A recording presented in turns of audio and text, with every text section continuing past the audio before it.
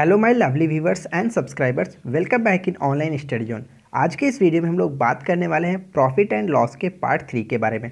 उम्मीद करता हूं कि आपने पार्ट 1 और पार्ट 2 को जरूर देखा होगा। अगर पार्ट 1 पार्ट 2 को आपने नहीं देखा है, मिस कर दिया है, तो कोई बात नहीं, डिस्क्रिप्शन में मैंने लिंक दे रखी है, आप उन पार्ट्स को भी जरूर देख लीजिएगा।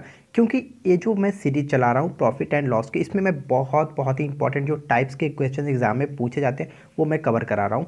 तो इसके कम से कम तो आपके 5 से 6 पार्ट बनने वाले हैं और उसमें मैं बहुत ही इंपॉर्टेंट जो क्वेश्चन होंगे उसको मैं करा दूंगा। तो आई होप कि आपको आज की ये वीडियो भी अच्छी लगेगी बाकी वीडियो की तरह। तो चलिए वीडियो को स्टार्ट करते हैं। और दोस्तों कहना चाहूँगा, अगर आपको ये वीडियो अच्छी लगे तो प्लीज़ वीडियो को लाइक एंड शेयर जरूर कीजिएगा, और चैनल पर पहली बार आए तो चैनल को सब्सक्राइब करके बगल में नोटिफिकेशन बेल को ध्यान से ऑन रखिएगा दोस्तों, ताकि आने वाले सभी वीडियो की नोटिफिकेशन आप तक पहुँचती रहे। तो चलिए स्टार्ट करते हैं और देखते हैं पहला क्वेश्चन मैं आपके लिए जो लेकर आया वो क्या है। तो देखिए पहला क्वेश्चन जो टाइप 8 है हमारा, ये किस टाइप का है, यानी कि पार्ट जो 2 तक हम लोगों ने उसमें 7 टाइप तक हम लोगों ने कवर कर लिया है, और ये हमारा पार्ट 3 का जो टाइप नंबर 8 है। ठीक है, तो देखिए पहला क्वेश्चन आपके सामने ये है कि 36 संतरे बेचने पर एक फल विक्रेता को 4 संतरे के विक्रय मूल्य के बराबर हानि होती है, तो उसका हानि प्रतिशत क्या होगा। तो देखिए इस टाइप के जो प्रश्न होते हैं बहुत बार एग्जाम में पूछ जाते हैं। ये तो बहुत ही वीवीआई प्रश्न ही मान के चलिए, एकदम वीवीआई प्रश्न ही हो गया आपके लिए।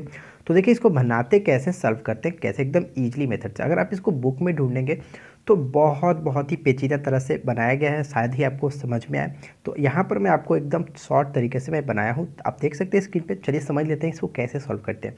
तो सबसे पहले आप ध्यान रखिएगा कि देखिए यहाँ पर दोनों तरफ से विक्रय मूल्य ही होगा, यानी कि बेचने पर एक फल विक्रेता को 36 संतरे बेचने पर एक फल विक्रेता को 4 संतरे के विक्रय मूल्य, यानी कि दोनों तरफ आपको बेचना ही होगा, विक्रय मूल्य होगा।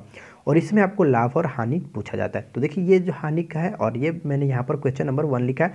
तो क्वेश्चन नंबर 2 आपको मैं समझा दूंगा लाभ पे नीचे, ठीक है, इसके नीचे। तो देखिए पहला आपको समझ लिए, कहने का मतलब ये होता है हमारा हानि प्रतिशत आपसे पूछा जाए तो हानि प्रतिशत बराबर हम लोग निकालेंगे कैसे। ऊपर में आपको सबसे छोटा वाला को लिखना होगा। ऊपर में हम लोग को जो छोटा यानी कि कम जो विक्रय मूल्य है वो ऊपर में लिखेंगे, और नीचे में हम लोग अगर हानि होता हो, ठीक है, दोनों तरफ अगर आपका हानि यानी कि हानि होता हो, तो हम लोग क्या करेंगे कि दोनों जो आपका विक्रय मूल्य इन दोनों को जोड़ देंगे। ध्यान रखना है कि 36 + 4 कर देंगे और गुना में आपका 100 होगा, क्योंकि आपका परसेंट निकाला जा रहा है। ठीक है, अब यहाँ पर हम लोग करेंगे क्या, 4 और आपका कैलकुलेट करके मैंने यहाँ पर 40 लिख दिया। 36 + 4 40 हो गया, और इसको कैलकुलेट मैंने कर दिया था यहाँ पर, यानी कि 10% इसको हानि हो जाता है। ठीक है, तो आई होप कि आपको अच्छे से समझ में आ गई होगी। करना कुछ नहीं होता है, अगर आपका हानि रहता है तो नीचे जोड़ दिया जाता है, और आपका लाभ रहता है तो यहाँ पर हम लोग घटा देते हैं। आगे मैं आपको समझा देता हूँ, लाभ पर भी एक प्रश्न मैंने लेकर। चलिए देख लेते हैं अगले प्रश्न को। ठीक है, देखिए नेक्स्ट जो प्रश्न मैं आपके लिए लेकर आ गया हूँ आपके सामने ये रहा कि कैसे इसको सॉल्व करते हैं। जैसे कि मैंने बताया आपको उसमें लाभ हानि था, इसमें देखिए लाभ आ गया। ठीक है, तो देखिए लाभ पर मैं आपको क्वेश्चन समझाता हूँ। क्वेश्चन देखिए दोनों एक ही टाइप का है, कुछ अलग भी नहीं है।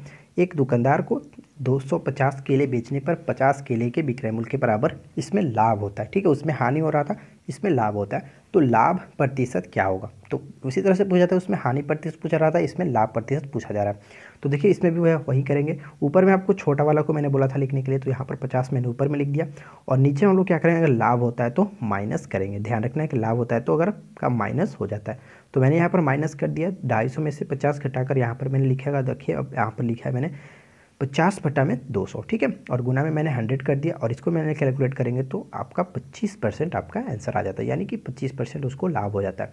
तो दोस्तों आई होप कि आपको अच्छे से समझ में आ गई होगी कि इन दोनों प्रश्नों को कैसे सॉल्व करते हैं एकदम ईजिली मेथड से। चाहे तो आप बुक देख सकते हैं, अगर आपको बुक का मेथड समझना है तो मैं गारंटी के साथ कहता हूँ कि आपको बुक में ये समझ में नहीं आएगी। तो ये शॉर्ट मेथड है, आपको शॉर्ट में समझा दिया मैंने। चलिए देखते हैं अगले टाइप का क्वेश्चन किस टाइप का।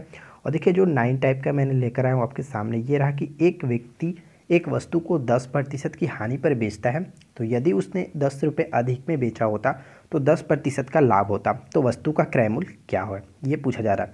तो देखिए इस टाइप के जो प्रश्न होते हैं हमसे करना क्या होता है, इसमें एक लाभ होता है, एक हानि होता है, और एक अधिक या फिर कम दिया रहता है। ठीक है, तो देख सकते हैं आपको पहले हानि दिया है, उसमें फिर रुपया दिया है जो कि अधिक यहाँ पर बोला जा रहा है, और आपका दूसरा है कि लाभ प्रतिशत दिया, यानी कि इसमें 3 चीज़ दी होती है। तो देखिए इस टाइप के जो प्रश्न होते हैं इसको सॉल्व कैसे करते हैं।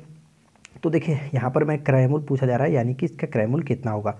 तो क्रय मूल्य निकालने के लिए करना क्या होता है इसमें कि सबसे पहले आपको ऊपर में रुपया को लिखना होगा। तो जैसे कि मैंने यहाँ पर ऊपर में 10 रुपया लिख दिया, और अब यह आपको ये ध्यान में रखना है कि अगर यहाँ पर हानि और लाभ 2 चीज़ अलग अलग हो, देखिए यहाँ पर एक हानि हो रहा है और यहाँ पर एक लाभ हो रहा है। जब दो चीज़ अलग अलग हो तो दोनों को जोड़ देंगे और दोनों एक जैसा हो, यानी कि यहाँ पर भी हानि होता, यहाँ पर भी हानि होता, तो हम इसको घटाते हैं। ठीक है, आगे इसके बारे में मैं डिस्कस करूँगा, आपको समझा दूंगा अच्छे से।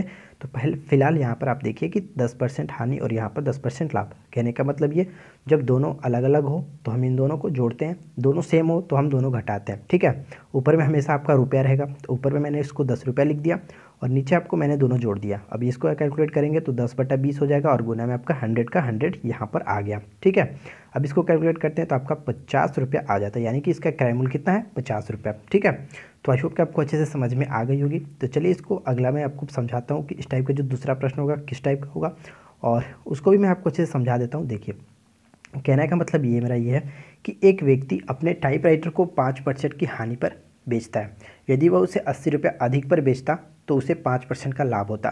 तो क्रय मूल्य क्या होगा? देखिए, प्रश्न सेम टू सेम उसी टाइप का है और इसमें भी आपका उसी तरह से दिया हुआ है, यानी कि एक हानि है और एक लाभ है और आपका इसमें रुपया जो अधिक है। ठीक है, सेम टू सेम क्वेश्चन है, कुछ भी अलग नहीं है। तो देखिए, इसमें भी हम लोग वही करेंगे, मैं आपको सिर्फ एग्जाम्पल के तौर पर बता रहा हूँ।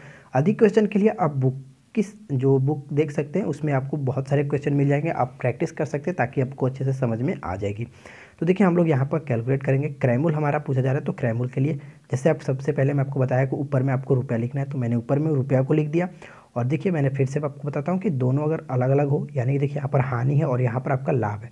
ठीक है, दोनों % अलग अलग होता है तो दोनों को जोड़ दिया जाता है। ऊपर में रुपया को लिख कर नीचे दोनों % को जोड़ेंगे तो 80 बटा में आपका 10 हो जाएगा और यहाँ पर गुना में आपका 100 हो जाता है। कैलकुलेट करने के बाद आपका 80 रुपया आ जाता है।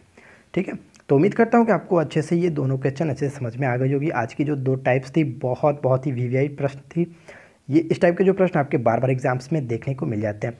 तो अगर आपको ये वीडियो अच्छी लगी तो प्लीज़ वीडियो को लाइक जरूर कर दीजिएगा और जितना हो सके इस वीडियो को अपने दोस्तों के साथ भी शेयर कीजिए ताकि उन्हें भी इस तरह के जो प्रश्न हो उनके समझने के लिए मौका मिल सके। तो अगर आपने चैनल को अभी तक सब्सक्राइब नहीं किया तो चैनल को सब्सक्राइब जरूर कर लीजिए। यहाँ पर मिलते हैं इस करके डेली न्यू वीडियो जो सीधे सीधे आपके एग्जाम से रिलेटेड होती हैं। तो thanks for watching, keep learning, have a good day.